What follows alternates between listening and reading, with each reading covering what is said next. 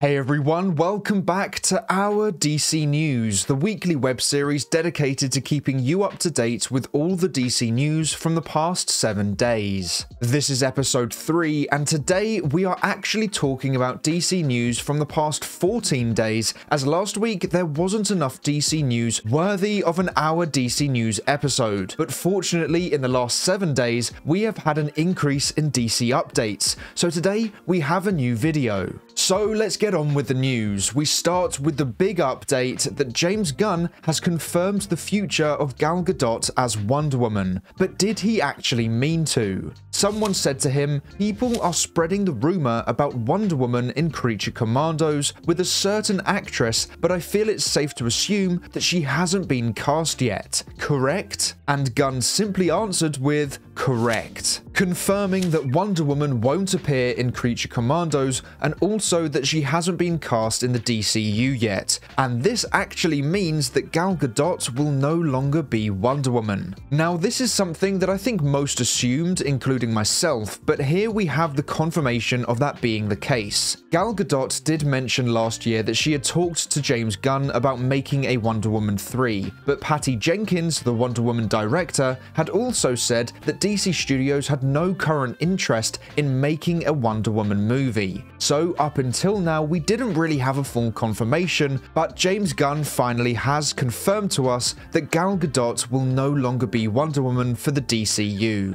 And I'm actually glad this is the case. I thought Gal did a great job as Wonder Woman, but the DCU needs to be as fresh as possible and as little ties to the older universe. If Superman and Batman have been replaced, then Wonder Woman needs to as well. On Patty Jenkins' comment about DC Studios not being interested in a Wonder Woman movie right now, don't be alarmed. They are not abandoning Wonder Woman in the DCU. We have Paradise Lost coming, which is a show dedicated to the Amazons, and I'm pretty sure the reason why Wonder Woman isn't a priority film right now is because they have a lot of other heroes and characters to introduce first. Wonder Woman is in that area where she is a very popular character, but isn't like Batman or Superman where she needs to be introduced right away. So the priority right now probably is the biggest characters they've got, like Superman and Batman, as well as some smaller characters like the Authority and Swamp Thing. But moving on to the Lantern show, Gunn has confirmed that casting has not begun, but it is going well. And here is everything we currently know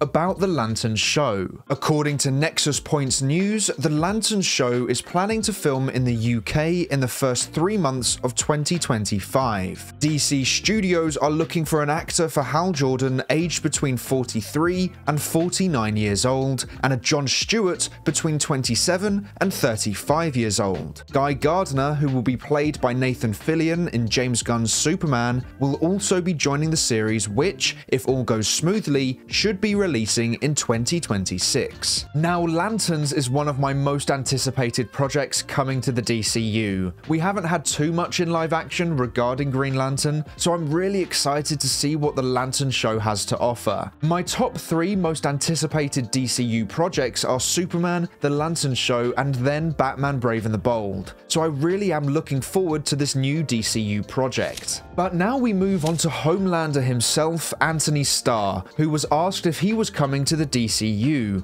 and he said he and James just play golf, but he is very excited to see what he does with the DC universe. Starr said, "I think he's a phenomenal director, producer, talent. He's one of the biggest brands in the industry, so I'm excited to see what he cooks up." Anthony Starr is one of the fan casts for Booster Gold right now, and I think he would be perfect for that role. But as of right now, Starr is stating he is not going to be in the DCU. We now have another actor talking about DC. Top Gun Maverick actor Glenn Powell has said he has no interest in playing a superhero, but would be interested in playing Batman. He said, "I would have had a wild take on Batman. It definitely would not be like a Matt Reeves tone. It would probably be closer to Keaton." So the question is, would you want to see Glenn Powell as the DCU's Batman? Let me know in the comments below. Personally, I don't think he would be a good Batman, but many other actors have surprised me, so maybe he could do the same. Heading over to the Peacemaker side of the DCU, John Cena was asked if he would be in any other DCU projects, and his answer sounds like something we will most likely hear from most of the DCU actors going forward. He said, "Do you know who James Gunn is? He's got this look when you make him mad, and it's actually indescribable, but I don't want to see it ever again, so I'm just gonna say no comment." So he is keeping that information very close to his chest, but I imagine we will see Peacemaker pop up in quite a few DCU projects, as Peacemaker is James Gunn's DC baby. So I also want to know, which DCU project in the future do you think Peacemaker will show up in? And now, flying over to the Superman movie, we have some new casting news, and I talked about this in the latest episode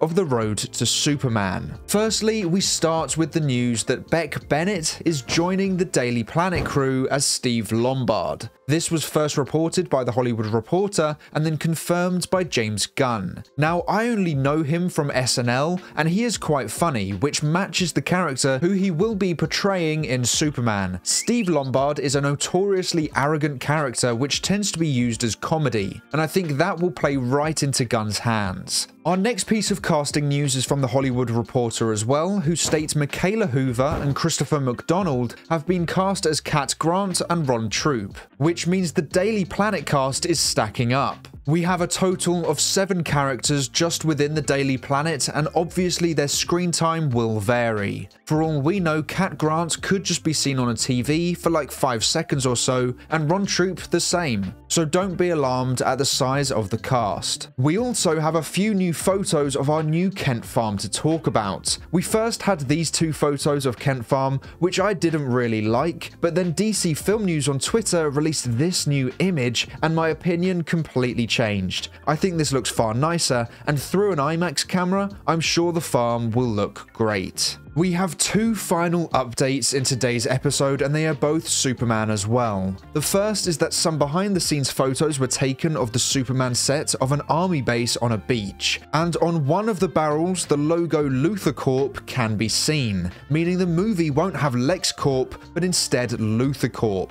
And one theory I saw for the name change was that maybe due to the events in this movie, Lex Luthor's company has its reputation tarnished by something Lex does, and so in future DCU stories, Lex changes the company's name from Luthor Corp back to the traditional Lex Corp in an attempt to rebrand the company. And the final update today is that the official slate for Superman has been revealed, and people are theorizing that the logo at the top of the slate could be confirming that the cape will have the iconic Superman shield on it. Personally, I think it would be really cool for the S to be back on the cape, but if it's not, then I'm not upset at all. But let me know your favorite update from today's episode in the comments below. But that is all for today's episode of Our DC News. Please make sure to like, subscribe, and turn on post notifications so you never miss an upload. I hope to see you here again next episode, so until then, I hope you have a great week. Bye!